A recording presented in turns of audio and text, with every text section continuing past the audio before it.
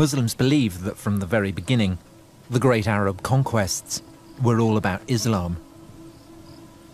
But in the 7th century, you can barely find a new religion called Islam anywhere in the historical record. This is Jerusalem. They've been building walls here for a long time.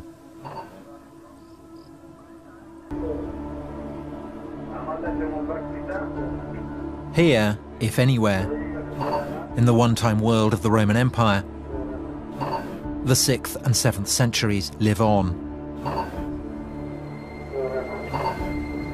The same intensities, the same anxieties.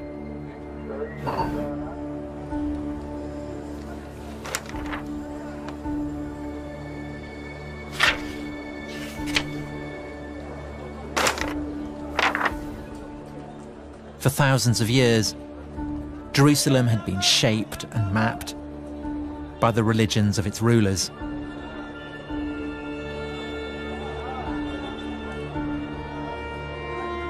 When the Jews ruled, they built a gigantic temple which dominated the city. Later, when the Roman Empire became Christian, Jerusalem was transformed into the world centre of Christian pilgrimage. Look at the street plan now, and you saw a map of a Christian world. The Jews were gone, airbrushed out of the picture. The Romans constructed a new Holy of Holies, the Holy Sepulchre, a vast cathedral raised over the traditionally accepted site of Jesus' crucifixion.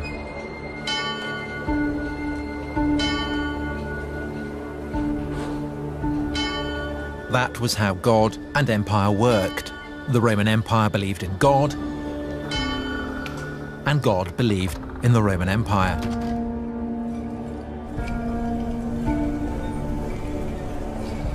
But then, in the year 636, God changed his mind. Arab marauders appear outside the walls. Sophronius, the city's bishop, writes that it is too dangerous to leave. The Arabs were closing in, and there was nothing people of Christian Jerusalem could do about it except to stay where they were, look out from their walls, and await the arrival of the Arabs.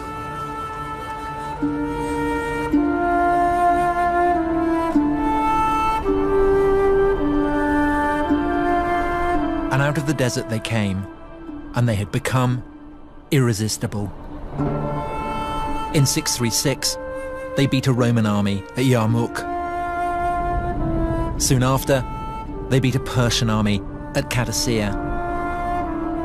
Both empires too weak after their own long wars to resist the Arabs. They marched into the richest provinces of the defeated empires. And less than 5 years after the death of Muhammad, they set their eyes upon the Promised Land. The land flowing with milk and honey, the land that God had promised to the Jews. Now, the Arabs had come to claim that birthright for themselves.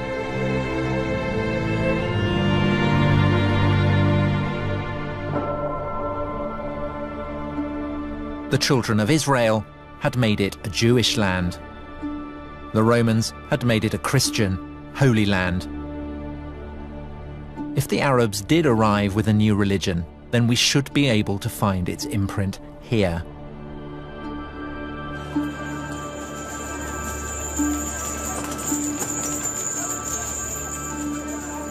Contemporary Christian sources confirm that late in the 630s, the Arabs took over Jerusalem by peaceful negotiation.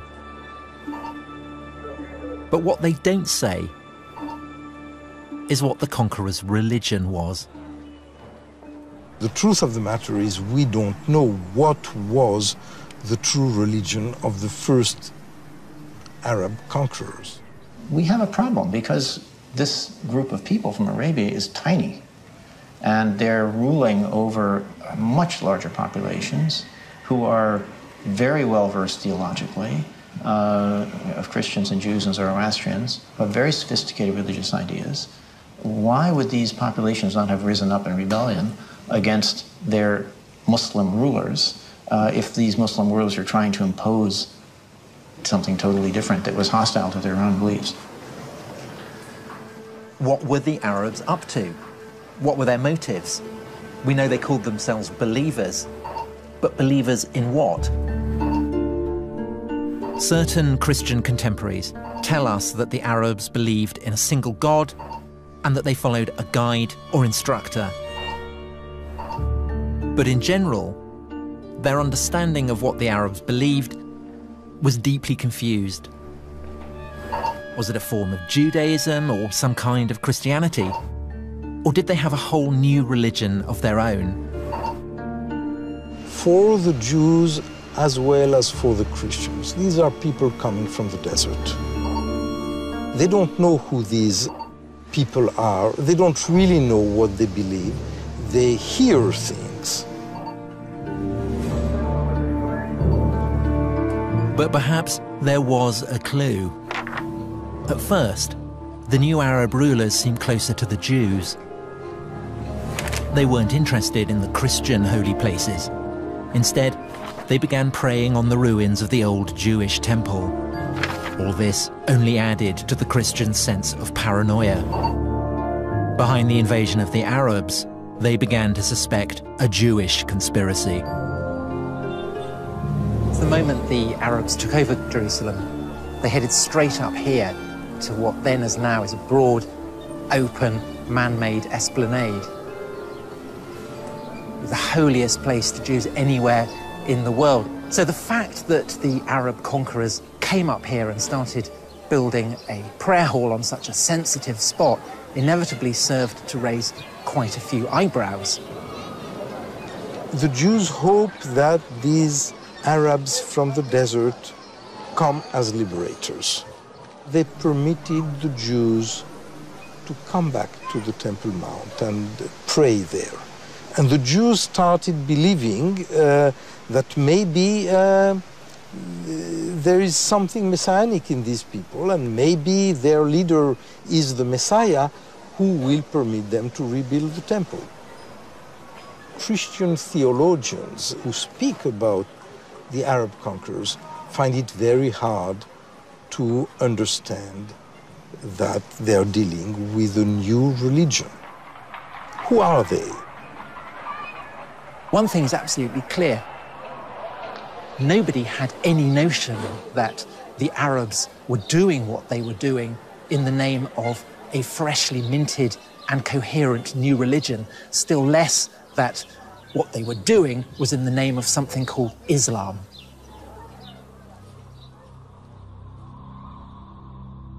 So did Islam even exist in those early years after Muhammad? In Jerusalem, 30 years after the conquest, it was business as usual. There were Christian pilgrims in the streets. The churches were full. Ancient religions were practicing their ancient rites. But where was the prophet in all this? 30 years after the death of Muhammad, here in Jerusalem, an Arab warlord called Muawiyah was hailed as leader of the new Arab Empire. But if Muawiyah was a Muslim, then he showed precious little sign of it. The astonishing thing is that nowhere, not on his inscriptions, not on his coins, not on any of his documents, is there so much as a single mention of Muhammad. Mecca.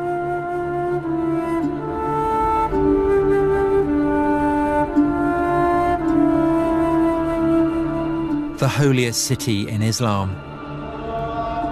The birthplace of Muhammad. This is the largest mosque in the world. At its center, the Kaaba, the house of God. Mecca is where Muslims believe everything began. The crossroads of faith and history. Surely here then, you would think, we could find solid evidence for Islam's beginnings.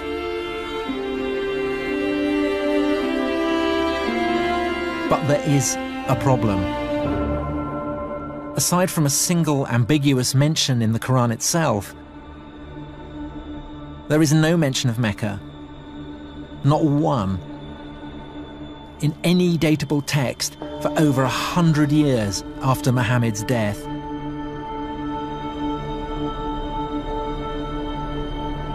How can we know that Muhammad does come from Mecca? We can't. But on the other hand, if he doesn't come from there, you have to come up with a plausible alternative for where he might have come from, and why would you want to take that on? Why take it on? Well, you know, that's what historians do. If things don't fit, you try something else that might fit.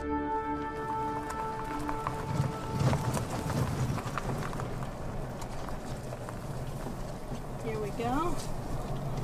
So this is it? Yeah, here we are. In the Quran, the faithful are instructed to pray in the direction of a holy sanctuary. But what it doesn't ever say is that this sanctuary stood at Mecca. And to some archaeologists, a few early mosques suggest something different. We're talking about one of the earliest examples we have of a mosque. And you date it 100 years after Muhammad? Somewhere within 100 years or so. Because here, as we go into it, you can see... This is it? This is it, yeah. This is the mosque? This is the mosque. And what you can see here, we have an apse which is not facing Mecca. It's not facing the south. It's actually facing towards the east, towards the sun rising. This is an example of the time before the direction had actually been preferred towards Mecca. So the implication of that is that at this early stage of Islam, the focus of prayer has not yet been absolutely fixed. The direction of prayer had not been well established yet. And so it's a bit like the concrete hasn't yet set. It's there, you can still play with it, you can still fiddle around with it, you can experiment with it. Very much so. Mm-hmm. Yeah, wow.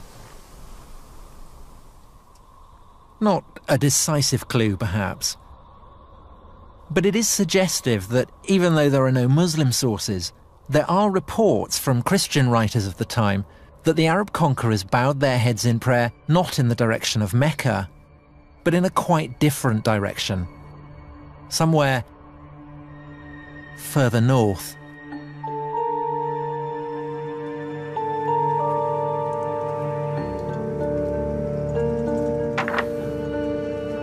In the Quran, it never actually states that Muhammad lived in Mecca, nor that Mecca was where the first revelations took place.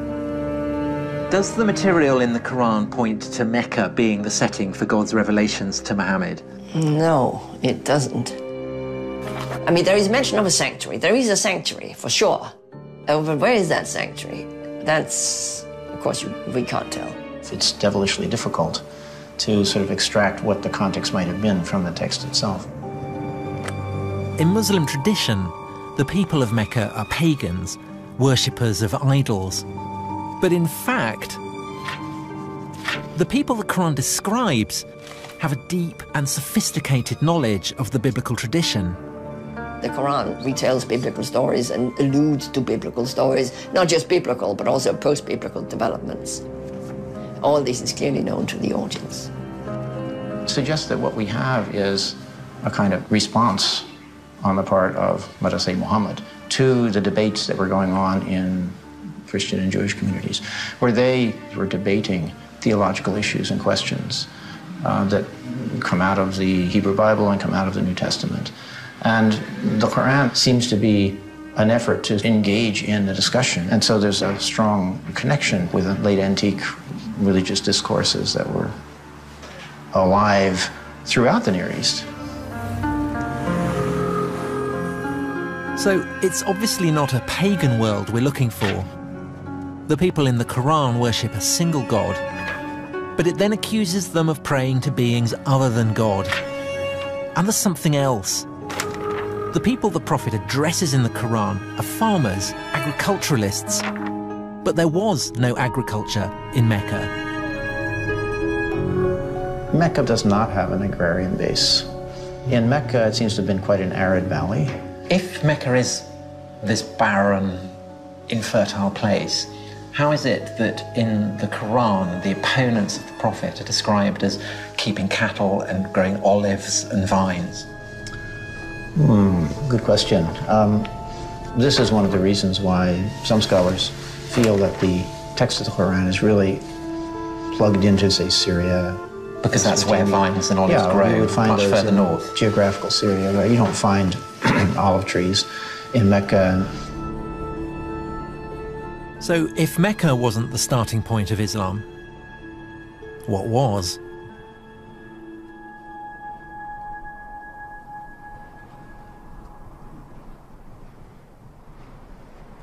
If you're following the clues in the Quran itself,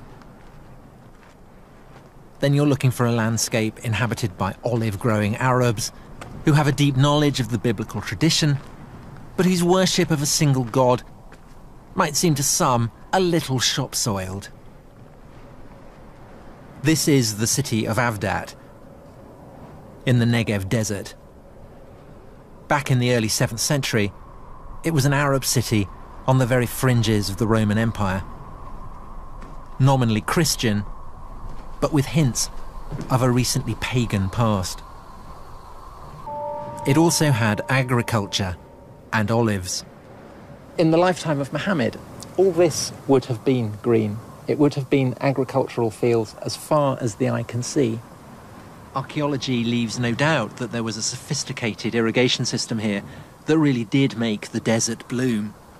And so while that doesn't mean that this Avdat is the actual spot where the Quran was composed, it does imply, I think, that the region as a whole seems to fit the wider context of the Quran better than somewhere much further south.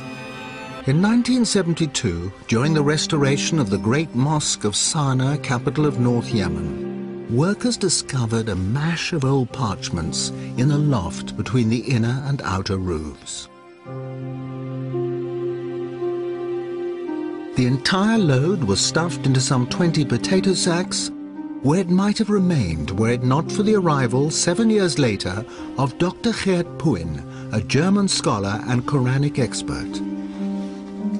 Puin immediately grasped the significance of the find. Working with a team of local assistants, he carefully prized the layers apart and fired off thousands of photographs. 4 fragments immediately caught Puin's attention. They contained the first and last chapters of the Quran, and unlike any other Qurans in existence, they were illustrated with architectural drawings of mosques. A vital clue to their origin. Because of its drawings, because of the art historical context, you can date this Quran very precisely to the time of Al-Walid. This is the reign between 705 and 715. The oldest datable Quran in the world, created some 70 years after the death of the Prophet. From the potato sacks, Puin identified fragments from nearly 1,000 different Qurans. Comparisons between them and the standard Cairo text in use today are startling. These early texts are written in a kind of shorthand with no vowel markings or distinguishing dots, which means that individual words can have up to 30 different meanings. There was another important discovery amongst the Sana'a fragments. The application of simple forensic techniques revealed earlier texts that had been washed off and overwritten.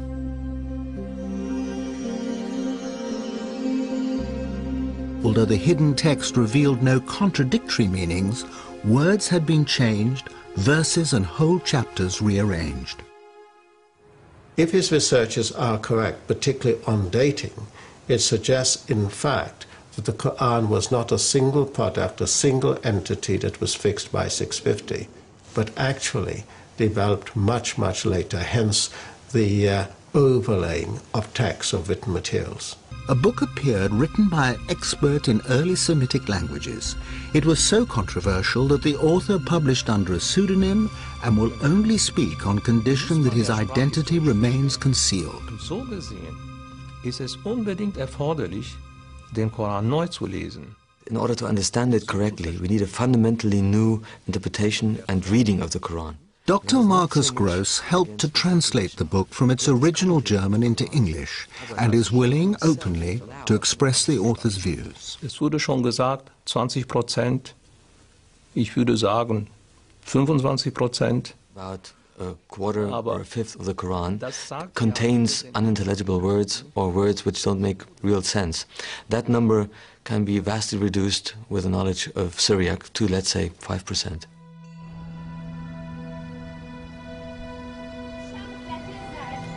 Syriac, or Syrio-Aramaic, had become one of the dominant languages of Christian liturgy by the 3rd century. Christ spoke Aramaic, and it can still be heard in remote Christian communities like this town of Malula in Syria.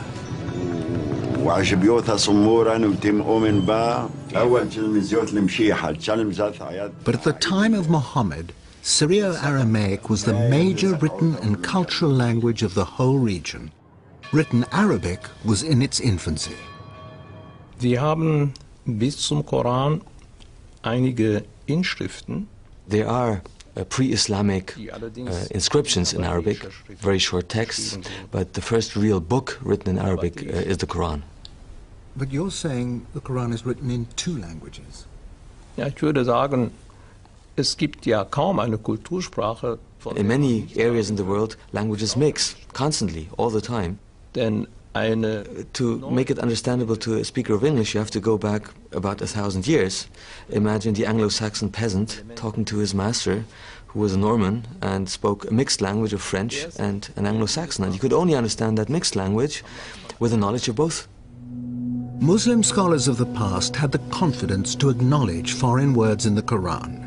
In the 10th century, Al-Tabari, one of the most respected commentators, identified Hebrew, Latin, Greek, Persian, Abyssinian, and Syriac words.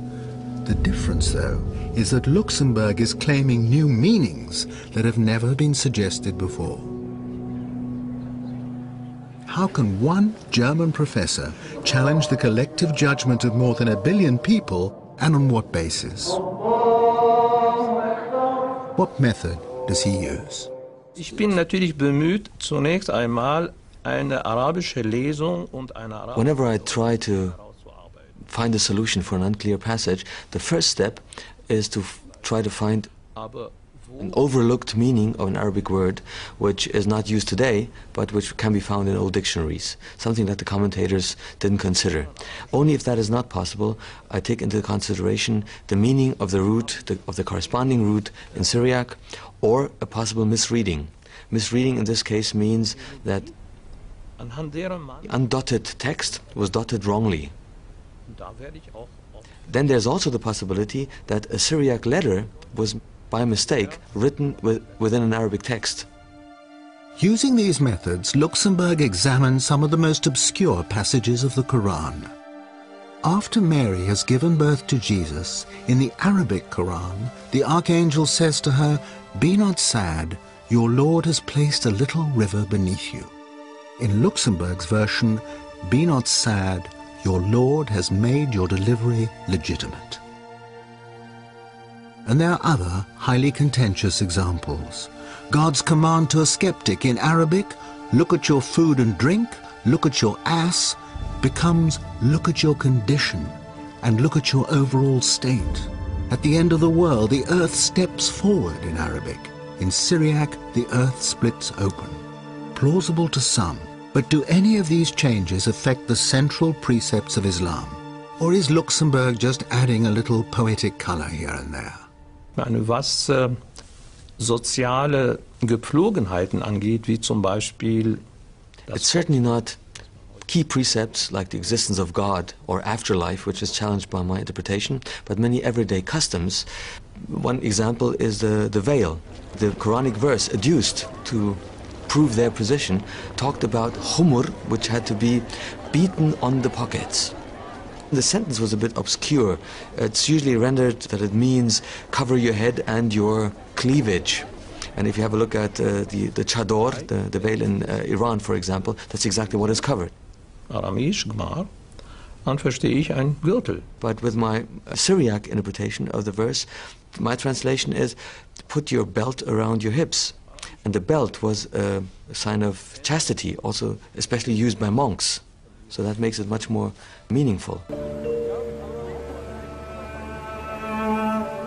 When you read through and through the Quran, what's really striking as compared, say, to the Bible, which is full of allusions to recognizable landscapes that we know, in the Quran, it's an effort to find an allusion to any landscape or natural setting that we could actually pin down. In fact, in the whole of the Quran, there's really only the one exception. Not far from Avdat, a strange hint about where the Quran might actually have come from. We are on the southernmost shores of the Dead Sea, between what is now Israel and Jordan. Lot was the nephew of Abraham, and he went to settle down in a city called Sodom. And the people of Sodom were notoriously racy. Unsurprisingly, this provoked the wrath of God. He destroyed his city, and this is said to be the remains of Sodom, where the anger of God was poured down upon it. And the Quran. So also was Lot among those sent by us. Behold, we delivered him and his adherents, all except an old woman who was among those who lagged behind. Then we destroyed the rest. Truly, you pass by their sites by day and by night. But if the people being addressed by the Prophet are passing this place by day and by night, then what's it doing here? 1,000 kilometers from Mecca.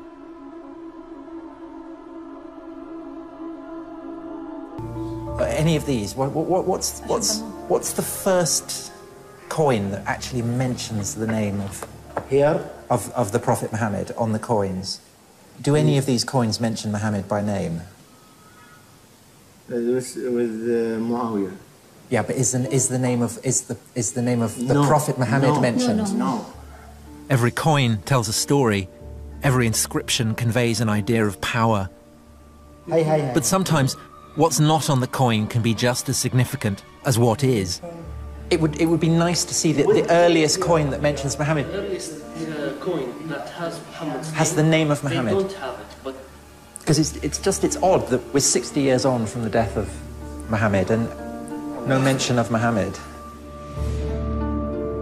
For nearly 60 years, the rulers of the Arab Empire didn't put Muhammad on their coins, and then they did.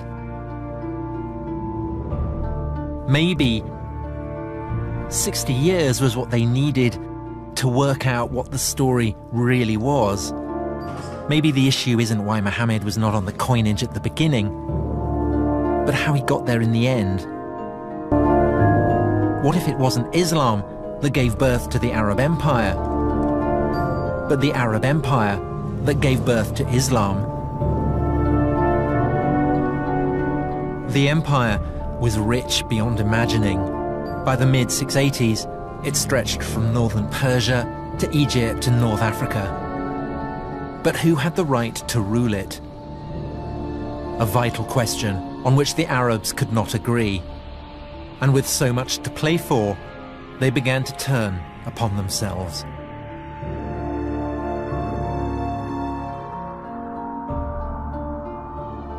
It's 680. 50 years on from the death of Muhammad.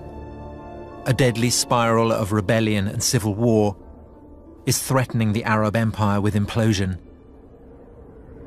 And from deep within the Arabian desert, a new claimant to the empire emerges. His name, Abdullah ibn al-Zubayr.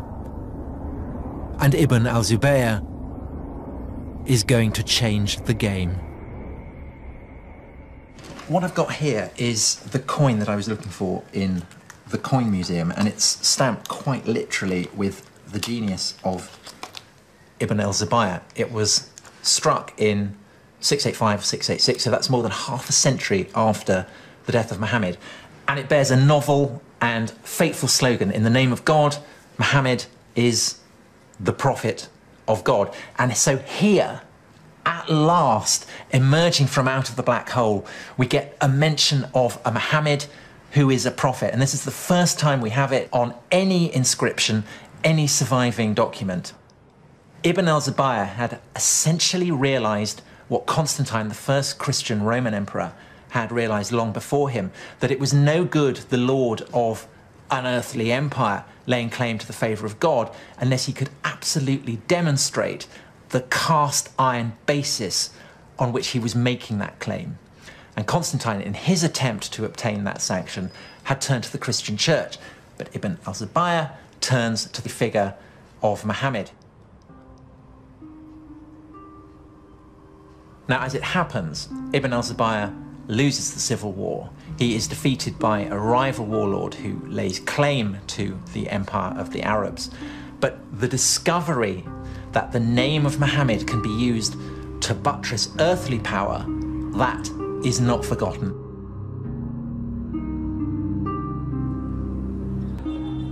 The Romans had known all about religion and power. When they had become Christian, they had redrawn the map of Jerusalem. Now, Abdul Malik set about fashioning a holy city of his own.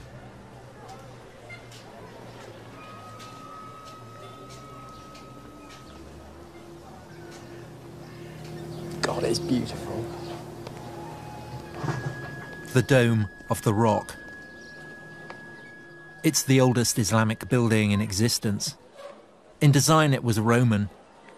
And Abdul Malik was doing something else that was Roman, plugging his dominion into the power of God. On the walls, there is an unequivocal mission statement. Religion, in the eyes of God, is Islam. There are mentions of Muhammad, quotations from the Quran. At last, something that we can recognize unmistakably as a new religion. There's a sense here of something new coming into being. There's the sense of the old, the Roman-style pillars and the mosaics. And yet, this is clearly not Roman, this is clearly not Christian. This is the beginning of something very, very potent, a harbinger of a spectacular future. Is certainly a very grand statement that we Muslims have superseded you Jews. And we have superseded you Christians by being filled with inscriptions directed against Christian Trinitarian beliefs. So it is Muslims saying, we are here, we've come to stay, and we are the winners. Abdul Malik now rules his empire as the deputy of God, just as the Christian Roman emperors had done. And like the Roman emperors, he has built a house of God in Jerusalem. But Abdul Malik, Lord of Jerusalem though he is also an Arab. Perhaps for Arabs, Jerusalem, for all its ancient and unrivaled potency, owed too much to the Jews and Christians to stand alone as the holy city of the new Arab empire.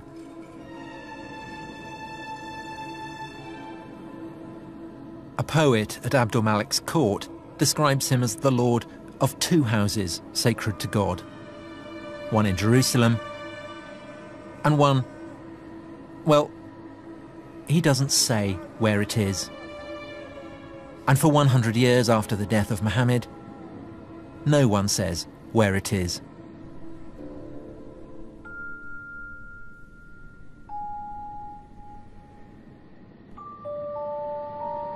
All sources go on calling it a place in the desert. It's a sanctuary in the desert, without giving it a name. And at some point, this sanctuary must have been fixed at Mecca, in the middle of the desert. But why? The truth of the matter is we don't know what was the true religion of the first Arab conquerors. It's an Arab story. Arabs come from the desert. God is speaking to the Arabs. There is no room for anyone else. It's remote. It's remote, it's uncontaminated, it's pure. It's a place where we can rule out that Muhammad got his ideas from others than God. You begin by looking in the record, and all you find is emptiness. And you end up in the desert, and all you see is emptiness. But perhaps the emptiness is the answer. Maybe Mecca gave Islam what it most needed. A blank sheet where Muslims could put their prophet beyond the reach of history.